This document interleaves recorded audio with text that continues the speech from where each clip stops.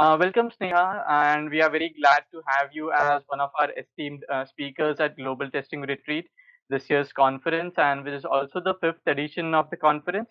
So, can I request you to introduce yourself, talk a bit something more about you? Sure. Thank you, Harsh. It's my pleasure to be here. Thank you for having me. So I'm Sneha Viswalingam. I work as a staff software operations engineer in a medical device company in Pittsburgh, in the United States. And I started my career in R&D doing some development as an intern, and then spent a good amount of time in test automation and in the field of QA. Now I'm currently exploring my love for automation and the infrastructure side of things and working with the developer productivity and things like that in software operations. I want to leverage my experience in the wide range of roles to influence more of a holistic uh, quality delivery process. And apart from that, I highly value the human side of tech and I love working with people. I gained a lot of I gained a lot from my mentors throughout the years. And whenever I ask them, what can I do for you? They say, just pay it forward. So, as a way of paying it forward, I like to blog and I currently make YouTube videos where I interview industry experts and we have conversations talking about how we started and advice and career tips and interview tips and all those good things. So, that is about me. So, thank you so much, Sneha, for quite comprehensive introduction. And you mentioned that you are currently exploring on the automation and the infrastructure side of things. And I believe that is also the topic at this year's conference. So, I suppose you're speaking on distributed testing infrastructure using infrastructure as code. So, can you highlight some? So the topic that I chose for this talk is more like managing test infrastructure using Terraform, which is infrastructure as code. So we know that virtualization and cloud-based infrastructure as such can be used to scale test automation by reducing the investment in the physical hardware, which is needed to set up the test environment. So using distributed test infrastructure, we know that web applications can be tested on a variety of browsers and operating system combinations. So, in this talk, we will be going over the evolution of test infrastructure to set the perspective and to go over so that even people who haven't experienced this before can understand what we're talking about and where we're coming from. And then we'll be taking a deeper look at how to design and manage a solution that is scalable and on demand and cost effective. And we'll be seeing a demo in which we'll be using Selenium Grid and AWS and Terraform as an infrastructure as code solution. And we'll also talk about other options and other ways we can design this in the process.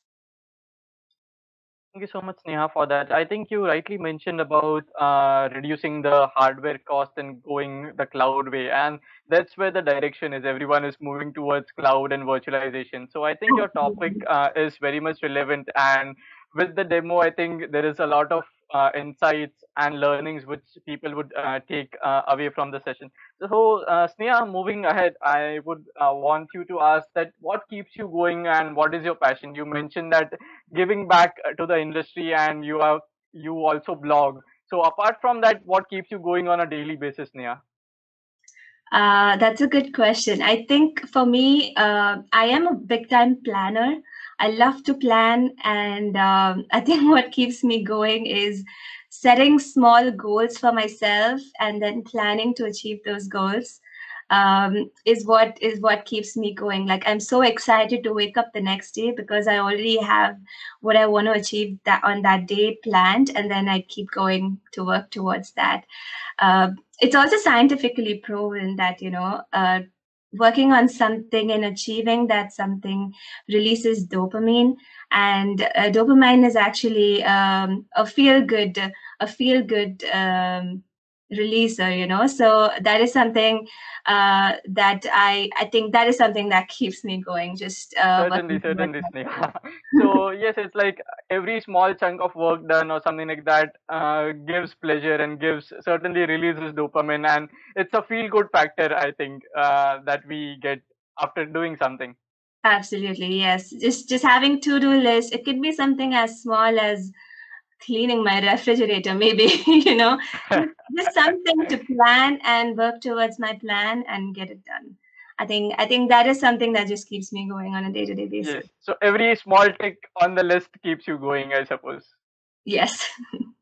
Yeah. So moving ahead, Sneha. So you mentioned that currently you are in US. So would you like to share something about your hometown or your native, some special memories or something that you cherish from your hometown? Yeah, absolutely. So my hometown is Chennai.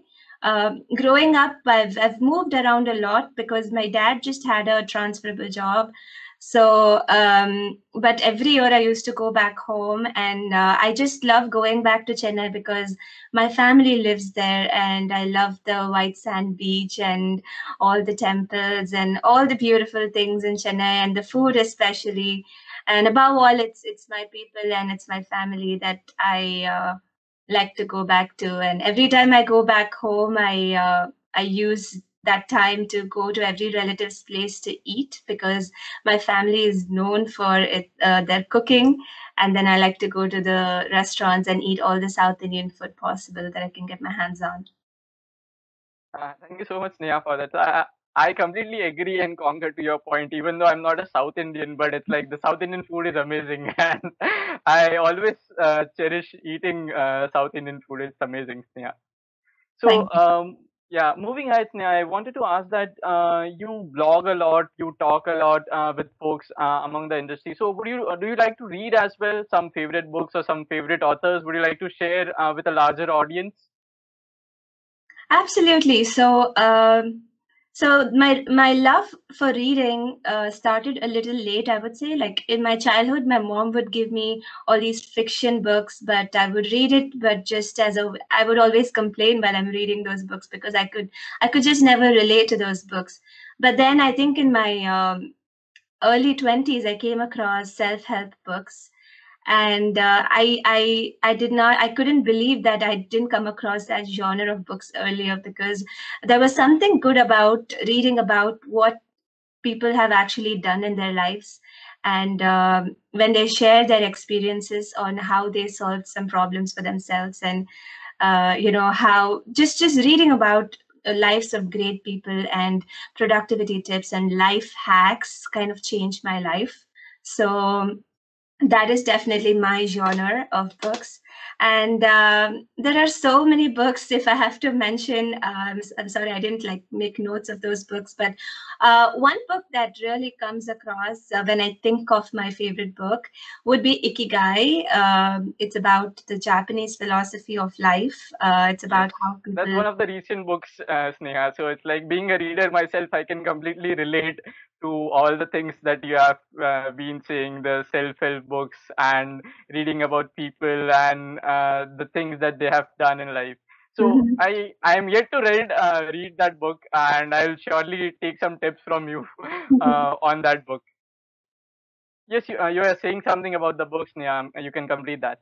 Oh yeah, so I was just saying that that book is about living a holistic life and finding your purpose and trying to live a beautiful life, long life by living a very simple life. I think it's also one of the books that will help people um, find a reason to wake up every morning to get through the day. I think similar to the question that you asked previously, what keeps you going on a day-to-day basis. So when someone has trouble finding that, I think that book is a good read to try to identify what is that passion that we want to live towards. Thank you so much, Neha, for that. I think after this, I think people can pick up that book and start reading, and there will be a lot of things which they would learn, and maybe it can help their lives. I hope so. Yeah.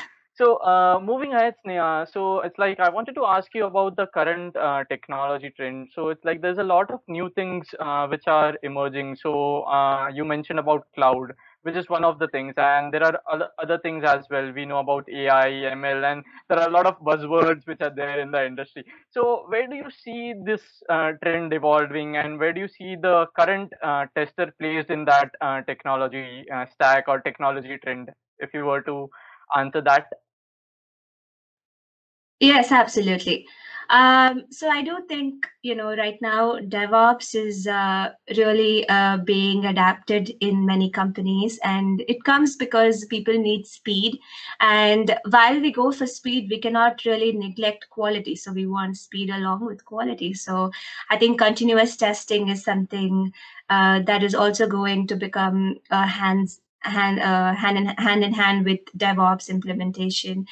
So with continuous testing comes test automation to make sure that test automation is definitely something that most companies are having now, but they're all not necessarily a part of the pipeline. So implementing that, I think, will become like a thing that everyone um, will definitely go towards. And yes, AI and machine learning has already taken up speed, but not so much that everyone's using AI and machine learning.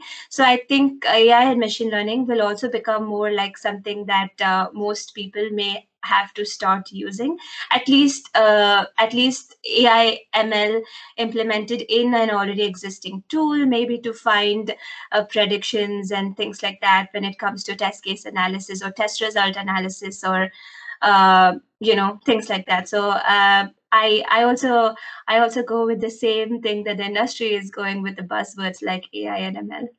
And I'm sure that continuous testing is going to become something that is just obvious for people to start using because of the Yes, rightly mentioned. freelance So I setup. think so CT or continuous testing, as they say, I think it would be the de facto standard, and it would be very much needed going forward. And apart from that, AI and ML and all those things can add to the testing domain, and people can get a lot more benefits through these new technologies. So one final question, Sneha, before I let you go. So it's like we have been working from home for past couple of months now. So, how has been your experience, and what are your views about the work from home thing?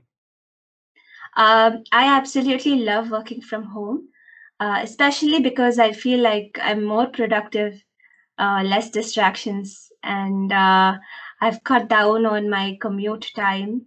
In a way, I used to enjoy my commute time because it was more like my me time, when I was driving, just not listening to anything, just driving, focusing on driving and myself. I miss that. But overall, I really like working from home because I think it has improved my work life balance. And I think I've gained so much more time back from without having to getting ready and go to work and travel.